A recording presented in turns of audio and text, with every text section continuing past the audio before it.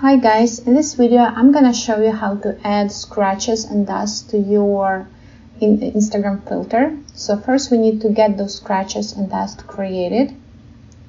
We're gonna go to our YouTube, not to our YouTube but just to YouTube, and let's Google old camera effect, and then you're gonna pick the one you like the most. So I already picked mine. Let me show you how it plays here. So now I'm copying this link and I'm going to this website and I'm pasting this link here and clicking on this arrow, and then after that I'm clicking, I can see this video here, and I'm clicking on download. It's in Russian. I'm gonna give the link of this website. So this video got downloaded here. Show all. And now I need to create PNG files from it. I'm gonna give link to this website also. So I'm clicking choose file, and I'm picking the video that we just downloaded. Open. And I can see that old film overlay is the name of that video that I got downloaded here. So I click upload video. And we need to wait quite a bit because this uploader takes time. So by the way, I have my Instagram and I have lots of different filters there. So if you're curious, you should check it out. And also I have other tutorials about Spark AR, so I'm gonna add my list on top of this video, like to my playlist. Okay, so video is here. Now we need to rotate it, so we click on rotate, and then we go down and we click rotate 90 degrees and rotate video, and rotated video appeared here.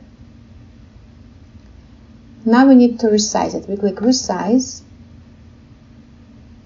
and new width is gonna be 720, and new height is gonna be 1280.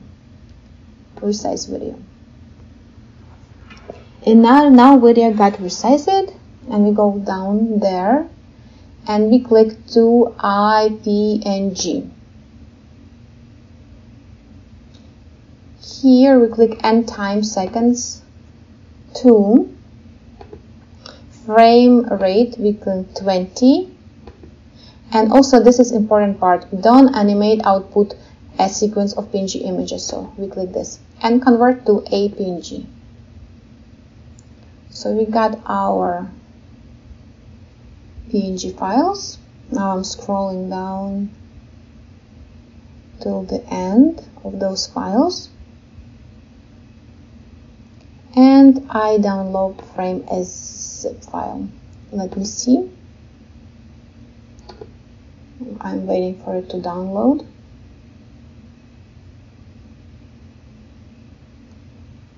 Okay, and now let's call it dust and scratches.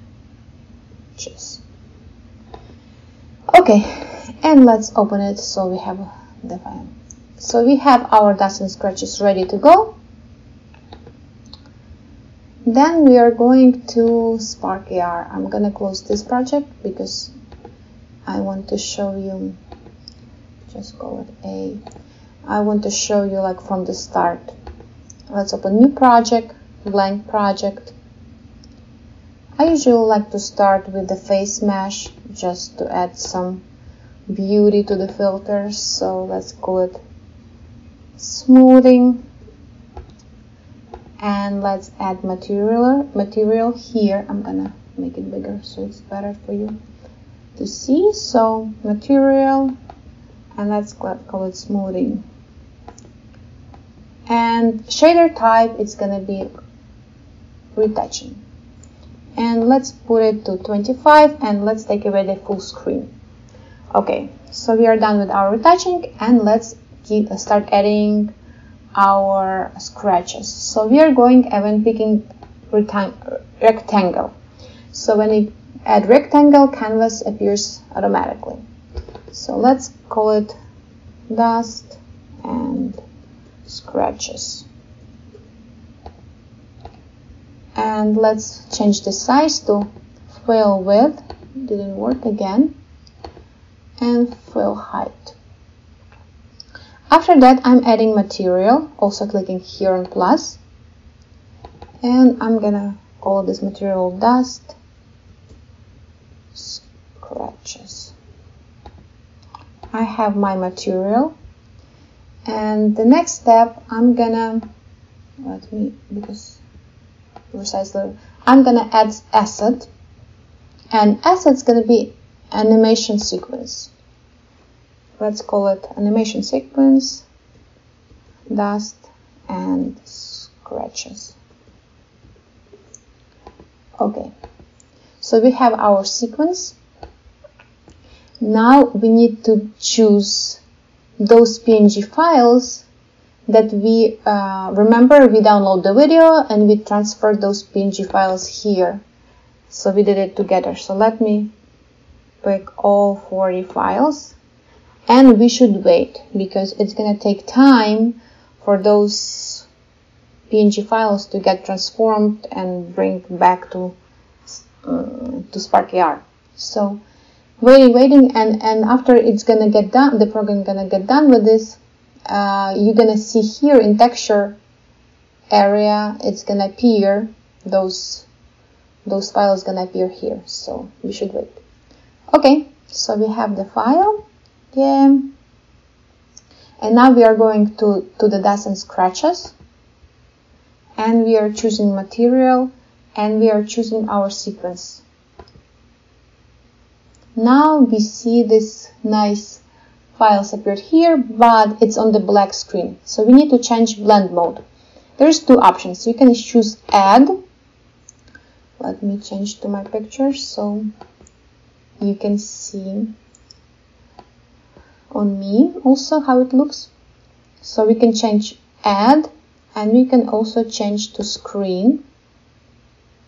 So when you have the add, it's kind of more like solid, and when you have on screen, it's more like not that strong. So I do add, and I also can change the opacity. I can make it less or stronger. Also, if you click on S and dust scratches here, you can change how fast they move. So you can, for example, put 10, and then those scratches going to be much more slower. Also, you can randomize, so basically those pictures are there changing, so they're not changing in the same directions, they're going to be randomizing changing. Okay, so also we can let the user to have this scroller on the left side, and let them to decide how strong they want those dust and scratches appear for their filter. In order to do that, we need to add slider,